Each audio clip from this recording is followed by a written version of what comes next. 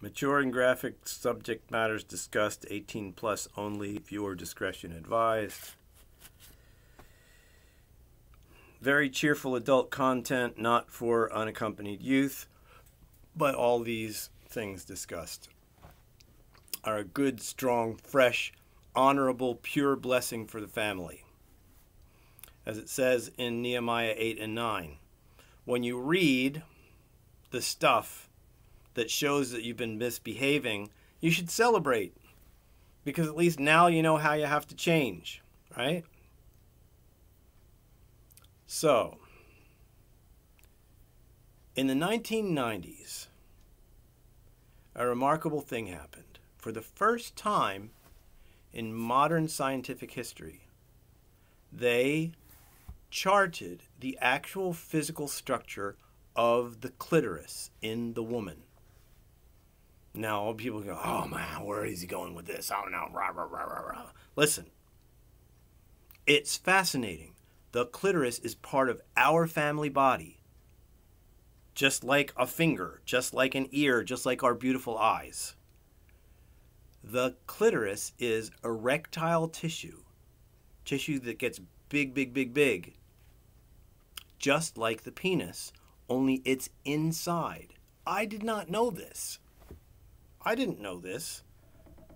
I knew that there was something that kind of got stiff in the woman place, but I didn't know that there was this huge structure that literally wraps around the vaginal canal. And when it's aroused, and it's like the man gets a big stiffy on the outside and the woman gets a big stiffy on the inside. And that's cool. I mean, that's kind of fascinating. These are the things that my parents didn't talk about. And here, I'm the guy. Here, check this out. I met my birth dad when I was 40 years old. I discovered that he had been married 5 times. That kind of weirded me out a little bit.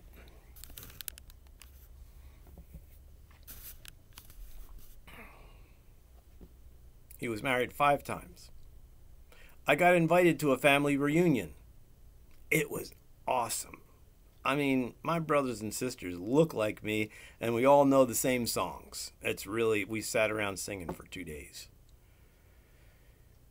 It was pretty cool. But when I first got to the place where we were having the family reunion, I learned something. My half-brothers and sisters said to me, listen, our dad is a wonderful guy, but you're so lucky that you didn't grow up in this family, because we were dealing with his promiscuity like our whole lives. We got kicked out of 2 university towns because he was fooling around with faculty and students. And there are 6 or 7 other children that showed up as a surprise in these relationships around my father's life, our father's life, and we have no idea how many babies there actually are out there from our dad. So people, I mean, at that family reunion, I met like 10 half-brothers and sisters. And then they told me there's at least 6 or 7 more, and possibly many more than that. And then I heard about his life. He was 16 years old during World War II. His father had died. He would go down to the bay at night and set little fish nets just to catch a few fish to make 10 cents to bring home to mom so she could buy some cornmeal and keep food on the table. He was a hard-working young man. And he was told by the other fishermen, look, you know boats really well. You should enlist in the Merchant Marines. Otherwise, they will draft you. They will put boots on you and a gun in your hand and send you into machine gun fire, and you'll be killed. If you go into the Merchant Marines, you'll work on boats, and you already know how to work on boats. So my daddy, God bless him, he got on a train to St. Petersburg, Florida, of all places. I lived there. I didn't even know that was my daddy's territory. He went to St. Petersburg, Florida, right by the Vinoy Park Hotel. St. Petersburg Bay, by the pier, there was the Merchant Marine Academy. All these people were coming and enlisting from all over the place. And some amazing things happened to him. He became famous because he knew how to row so well. He became a rowing trainer almost instantly. He didn't even go through basic training. They're like, wow, you row so good. Can you teach these farmers how to handle oars? He's like, well, I guess so. So he's 16 years old. He lied about his age. Then he shipped out, and he was on boats for 4 years. 4 years straight. He was on cargo ships going back and forth across the Atlantic and all around the world. And it was horrible. Because his friends on one boat, they both left port, 2 boats left port, loaded with gear. One of the boats gets torpedoed and sunk. And who gets rescued? Who knows? 10 people? 50 people? It's nasty. And the old sailors would say to him, you remember that port that we were in last year? We're coming into it.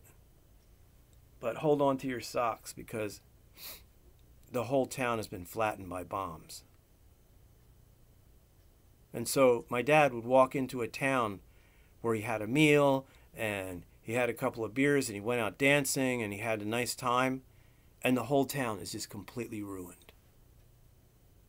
And many of the people are just dead. And so the older sailors would say to him, listen, buddy, if you go out with a woman, if you have a couple of drinks and dance and you make out with a woman, please treat her as if you and she are the only people on the whole earth. Because 3 days from now, you might be at the bottom of the sea, dead, torpedoed. And 3 days later, she might be bombed. So give your love with all your love, and give your heart. And don't be mean or nasty or pushy, but be filled with love and good cheer and a song and tenderness. Because this war is a terrible thing. So my father drank a lot, but the alcohol didn't affect him very much. And by that experience, he literally had a broken conscience when it came to sexual intimacy. He did. I mean, he was under a spirit. You know, he was under 2 spirits: alcohol and cheerful, friendly sexual intimacy. So that was my father.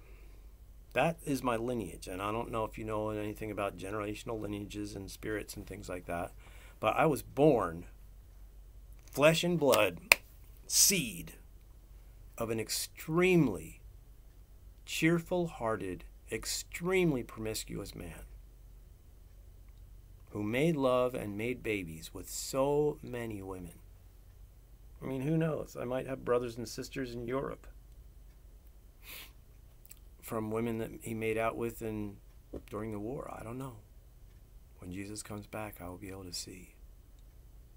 But I'm not surprised that this man was uncanny at making babies, because in his lineage, in his heart, he was encouraging, wise, smart, good cheer, great singer, positive person. Unusually positive, bright person that everyone remembers. He has a wing named after him at Appalachian State University, the Dr. Elbert Victor Bowden Memorial Economics Wing. And when I heard interviews with some of his students, they said this guy was the toughest and most interesting and amazing teacher that we've ever had in our life. The way that he handled information, the way that he pushed you and pressed on you was so good. So I learned about my dad after I was 40 years old, and I met him, and he passed away in 2004. My mom, my mother,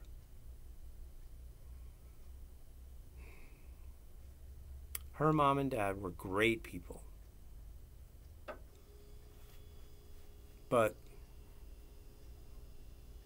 her mom, my grandma, was a little bit fussy and prissy and cold. She's the kind of person that would kind of turn off the love if she didn't like something. It's like, oh, well, she kind of get,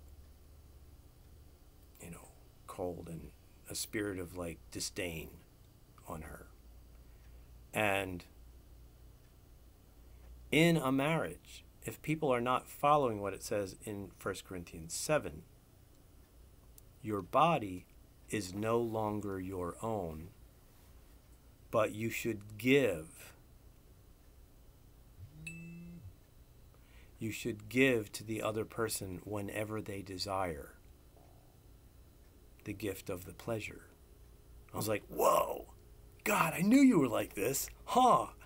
It's like, you can't say, oh, I have a headache. And as a matter of fact, I remember in my own married and intimate life, the times when I actually didn't really feel like it, but I was giving because the other person was so turned on, ended up being probably the most deeply memorable times because I was giving. And I was amazed at how, the other one was enjoying me. And that's just a neat thing. It's a reality part of life. It is appropriate to tell children. It's really interesting because the man body part and the woman body part are different. But when they're together, you can look in the eyes of your other person and say, okay, I don't really exactly know what your body feels like, but it's so cool to see that you're enjoying me while I'm enjoying you. And it's just kind of an extra exciting, wonderful unity feeling. And, that's truth. That's reality. So, when you get into a situation where you evaluate all the animals on the earth, do you know that the human beings are the only animals that make intercourse face to face, mouth to mouth, eye to eye? All the other ones go from behind. It's not interesting? So we can whisper and sing in the Holy Spirit, and our sparkly eyes can love each other, and we can actually watch the expressions on one another's faces as we're enjoying. And, I also like to mention to the family, look, why do we go to the zoo? We go to the zoo to look at all these interesting different animals. Well, guess what?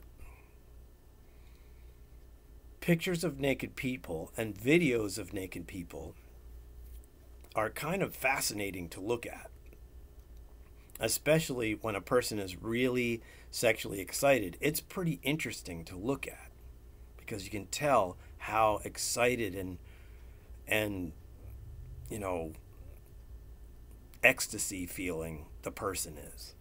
So if you end up seeing pictures or videos of naked people enjoying each other, don't be surprised if you're really motivated to look, because it's fascinating. And since I was never given that moment, just that little touch of conversation, some of these little tiny touches of conversation is all I needed to be able to start to flow with my parents about my own experiences and say, oh, okay, Mom, I got it.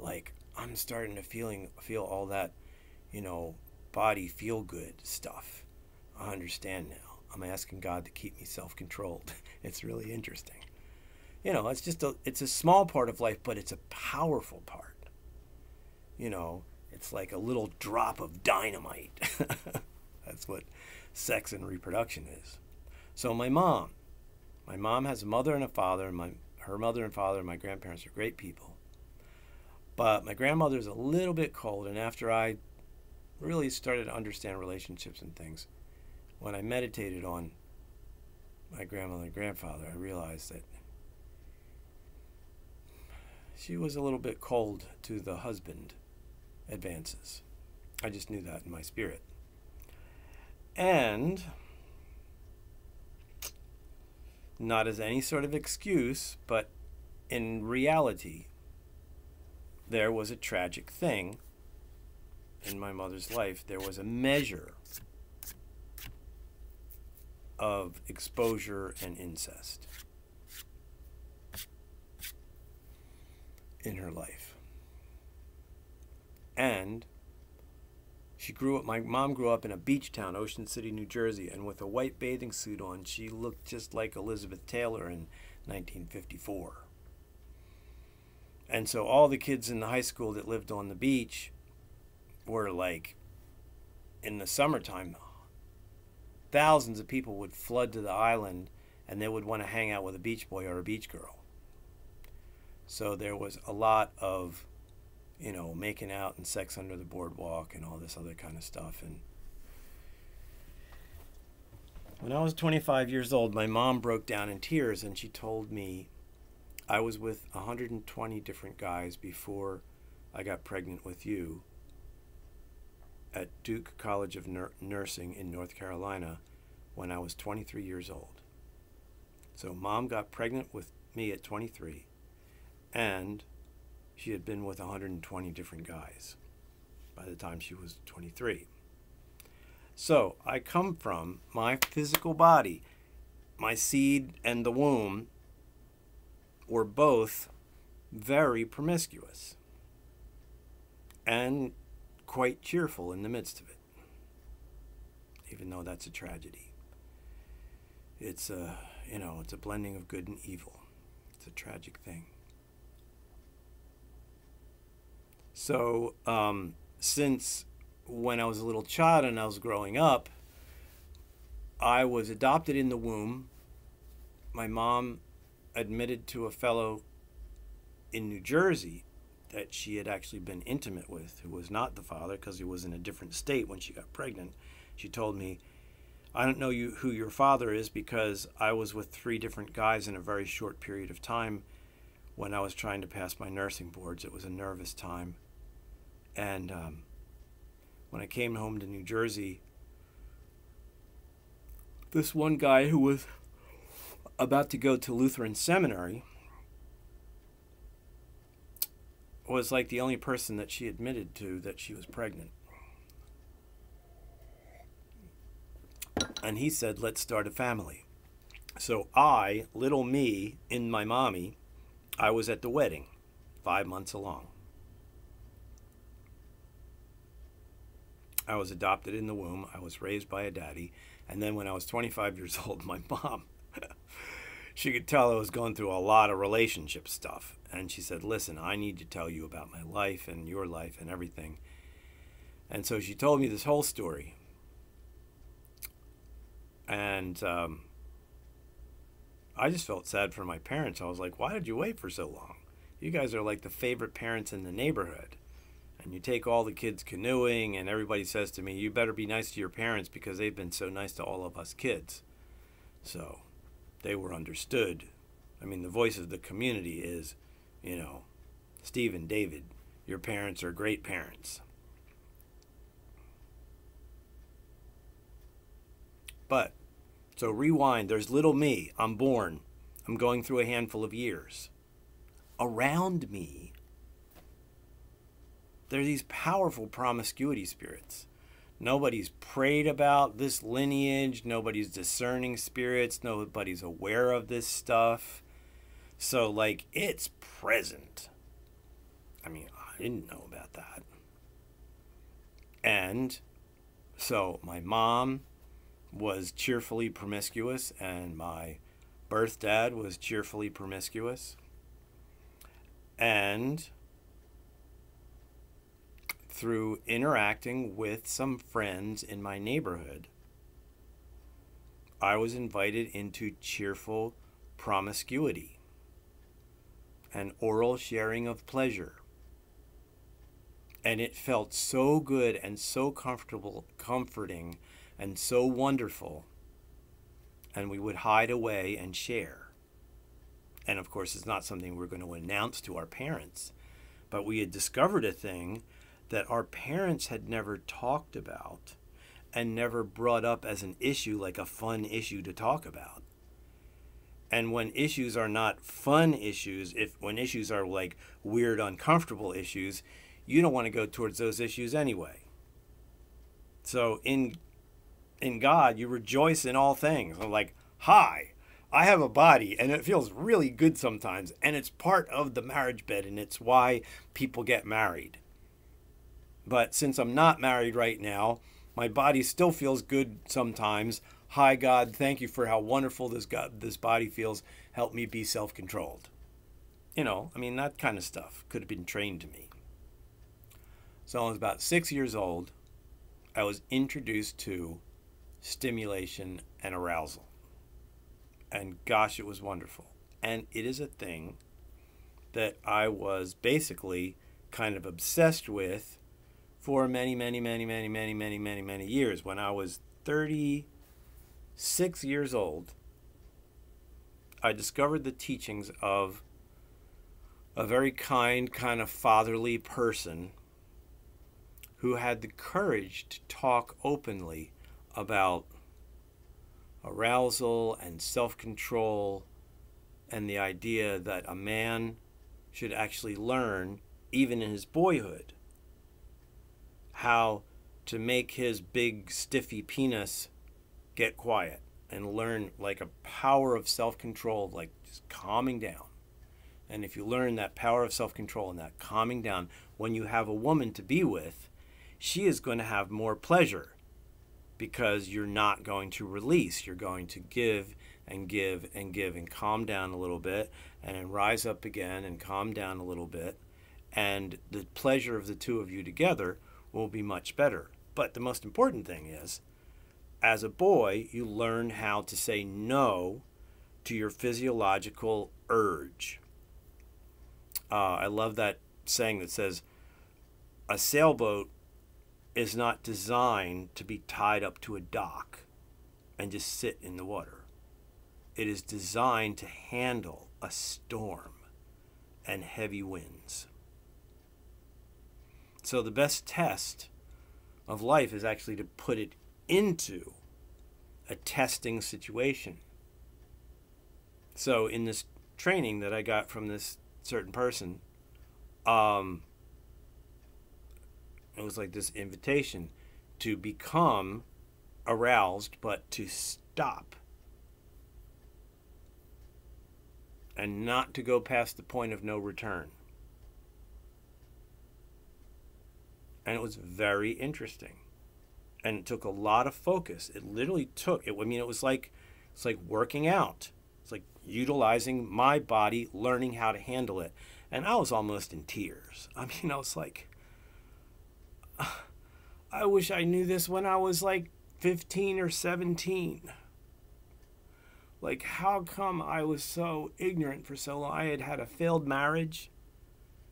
Imagine you're a male human being and you're first learning how to handle your body in a way that's like good and strong and excellent and noble. And it's really cool. It's kind of like when you learn how to say no to that excitement, you become a more powerful person. You can say no to almost anything. You actually have the ability to be better as a person. And it's not just for men, it's for women. The same training is for women, but since the woman is much more internal, it's actually easier for her to calm down. Her body doesn't like stand up and say, hi, pay attention to me, as much as the man does. So, that's just our physical reality. But for me, learning about arousal at 6 years old, and then going through like 30 years of ignorance about what I could have known was a tragedy. Now check this out. Here's 36 actually, 36. When I was 37, God crashed in on me. God just like moved in on me through an eloquent teaching. It basically describes, look, it seems like there's only one human being in all history that has 200 to 300 predictions stretched across writings that were written across 1,000 years by 40 people that did not know each other, all coming true in one person. This sounds impossible, but if this person really did live and had all these supernatural powers and resurrected from the dead, and people saw him go back into the spirit realm, then he is the only trustworthy spirit guide, and you should start speaking to him or through him to the Creator God. You say, I am the mediator between you and the Most High God. I am the visitor, the supernatural visitor to the human realm. I am God in human form. And like this eloquent teaching showed the proofs that Jesus is God. And no one in church, when I was growing up, I quit when I was 14, no one gave me those proofs.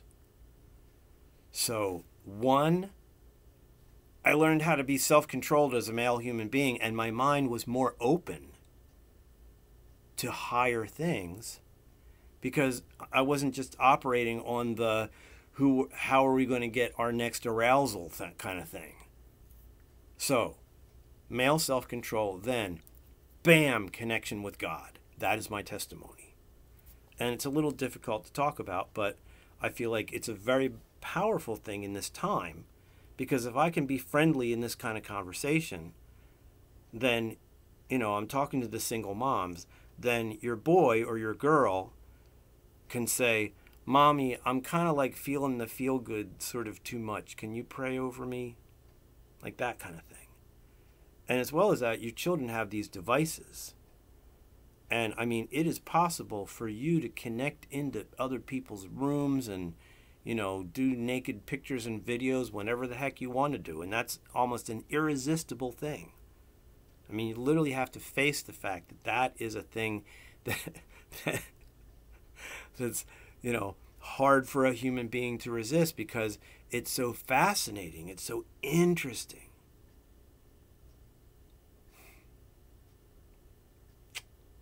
So, I am surrounded by single moms. So, therefore, communion group. So I touched on these things. Communion group. When we come together in communion, we have a cluster of families and we know each other.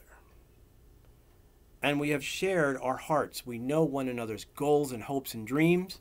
We know one another's tragedies and weak areas. We even know a couple areas where there's still trouble spirits that kind of mess with us when we're the most stressed. And we're looking out for each other in those areas. We get more care than the people in the world. When we come together in communion, in the time of our greatest intimacy, we close the doors, lock the doors. We admit our faults, but most of all, we talk about the things that God is asking us to do that we're avoiding or chickening out on because we need one another's faith to walk on water. And I've developed this thing called the Daddy List, which is a whole list of things that we cover from time to time, maybe once a month. All right, let's remember all the ways that human beings are stupid. We stay bitter and angry at people, and we want to go punch them in the nose. We want to go slap them. We're too lazy. We're not taking care of things that we're responsible to take care of. We got too much stuff, too much excess. We're distracted by entertainments and pleasures. In Mark 4:19, the three weeds are what? Fears about the future, a focus on money, and a chasing after pleasant things rather than excellent things. An excellent thing can be pleasant in that it's leading you to something awesome, a success. But if you're chasing merely pleasant things, you actually may be losing your excellence and your success. So the three weeds that mess you up and prevent you from reproducing are fears about the future, a focus on money and material things. Well, I don't have to have enough to well, what do I do if I quit my job? And can God provide? And then lastly, a chasing after the pleasant.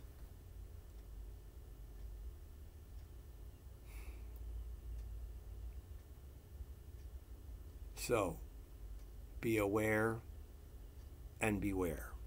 Because when we come together before communion, we're going to check in. And we're literally going to accuse ourselves of being too lazy, spending money inappropriately, anything, so that our friends can feel the way that Satan has been attacking us, and they can care for us and pray for us and love us. And so the daddy list is just a list of all the way that we're weak or stupid. And one of the things that the Holy Spirit's put on my heart is okay, if anybody's kind of having arousal problems, if your body's going a little crazy and it wants you to pay attention to it too much, just put your hand up and we'll pray. This is ordinary stuff. There's spirits all around, and we're surrounded by people that are, high on sex and advertising, and, everything all around us is full of, sexy enticement. So don't be surprised if you got a little bit of arousal problem. And also, if you're having fantasies in the mind, if your mind is getting stuck on thinking about a certain person or that kind of stuff, put your hand up and we'll pray for you. And if you feel bitter or angry or revengeful towards any person, then you're going to have to actually speak that person's name out, and we might have to, go and help you reconcile with them. So that's a key point. That pretty much wraps it up. I am so sad that the elders in my life, I mean all the elders, including Oswald Chambers and Derek Prince and Bill Johnson and Heidi and Roland Baker and D.L. Moody, I have never repetitively heard from any of my favorite teachers, go home and have honesty times with your family with communion. That is the church. And in that intimate honesty and communion time, that's when the Holy Spirit will speak to you the most cleanly. If you're prophesying, Father showed me that if you're prophesying with a microphone, just the amplification of your voice and the fact that you're, making a big thing, that can actually be used by the darkness, because the darkness is the opposite of humility.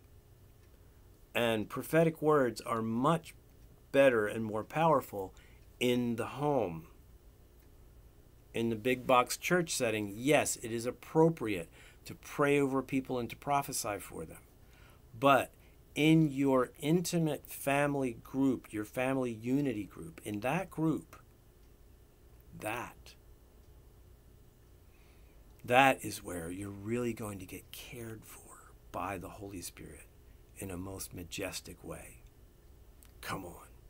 I am surrounded by single moms, and I'm going to help you make a flyer and go out there and find families and brothers to come together that are willing to go through the list of all the things that Jesus taught, including no emotional political involvement, no military service, extreme caution about remarriage.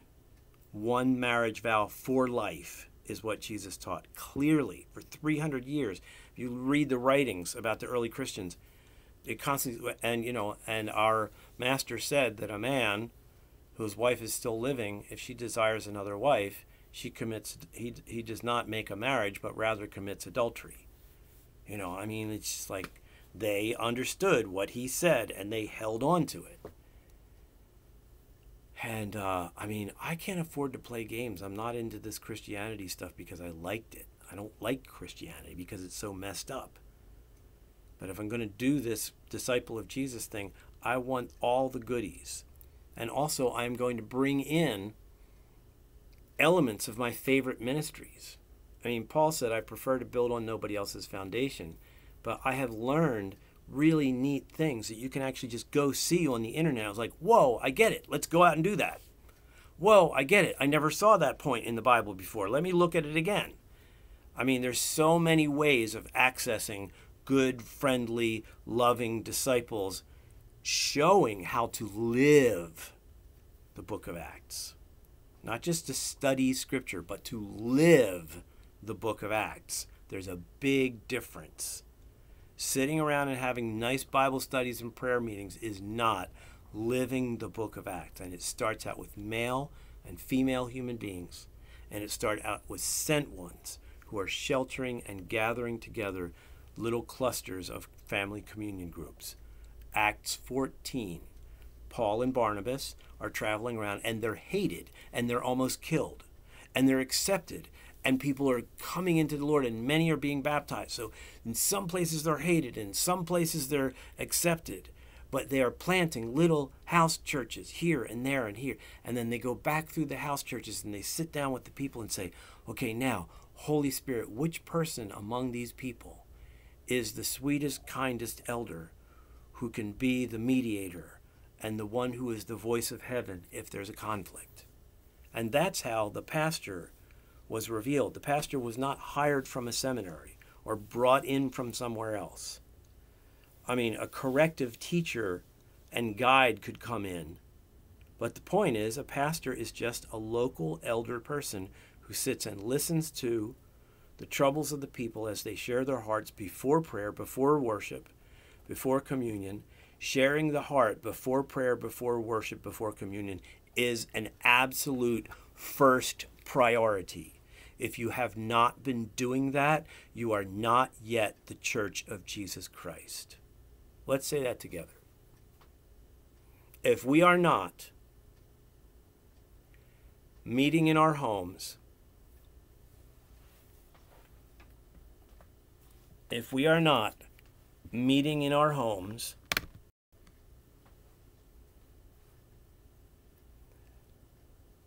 and admitting our callings from God and our faults,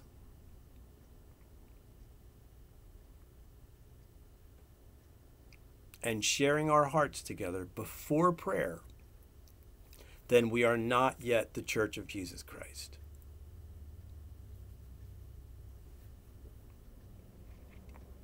We must meet in our homes as well as other places. They met from house to house and in public places. If we are not meeting in our homes for an intimate, closed family communion group,